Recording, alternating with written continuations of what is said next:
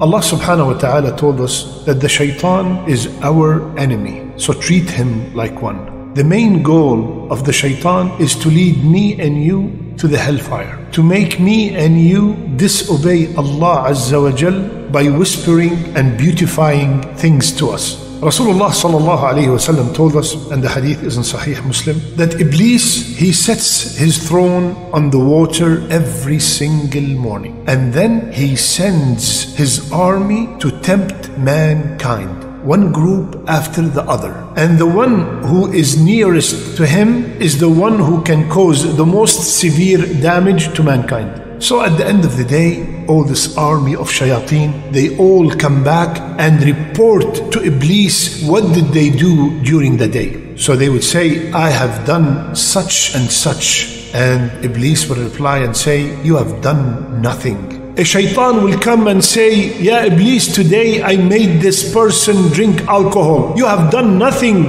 Iblis will answer. Another shaitan will come and say, Ya Iblis, I made so and so gamble. You have done nothing. Iblis will answer. Ya Iblis, I made so and so commit adultery. I made so and so kill his brother. You have done nothing. Look at all these major sins. And Iblis keep answering every single one of them. You have done nothing, until one of the shayateen comes and says, today I did not leave so and so until I separated him from his wife. Iblis will get very happy, and he will bring that shaitan close to him, and he will put a crown on his head, and in the hadith it says he embraces him.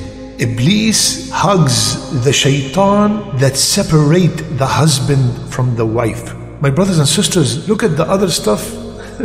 They are all major sins. And Iblis kept on saying, you have done nothing. And the talaq, the divorce is halal. And he says, that is the best thing you did. Why?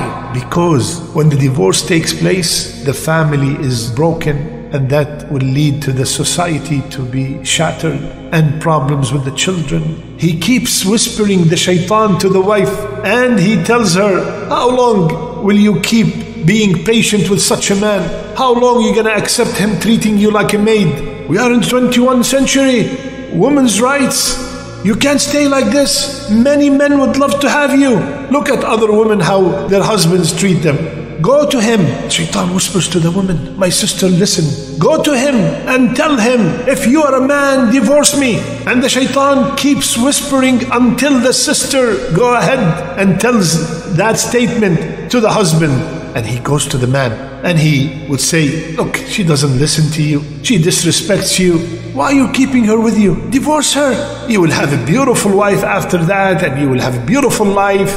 Divorce her. You're the first one who got divorced. You're not the first and you're not the last. Divorce. And the man will be tempted and he will utter the word. And then these men come to the shuyukh and say, Ya Shaykh, I was angry. Ya Shaykh, we want to go back together. Many of the divorces that are taking place, which are over trivial stuff, wallah, it's not worth it. Sit down, talk to one another. Try to solve the problem. Get good, mature, wise family members involved. Ask yourself this question. These fights and these quarrels that take place daily, are they pleasing to the shaitan or are they pleasing to the Rahman? This divorce and separation while kids are involved, who is it pleasing to? To the Rahman or to the shaitan? My brothers and sisters, when you are in a fight or in an argument, say, A'udhu billahi minash shaitan rajim. My brother, if you feel like you have to leave the house, you have to leave the room, leave the room. My sister, do not push. Do not push and yell and raise your voice louder than him in order to create more problems. This is only pleasing to the shaitan. And many times, these conflicts can be solved by sitting down calmly and discussing the matters wisely. My brothers and sisters, وَجَعَلَ بَيْنَكُمْ مَوَدَّةً وَرَحْمَةً. Allah put the love and the mercy between the spouses, and now we see that it is gone. We want to bring it back.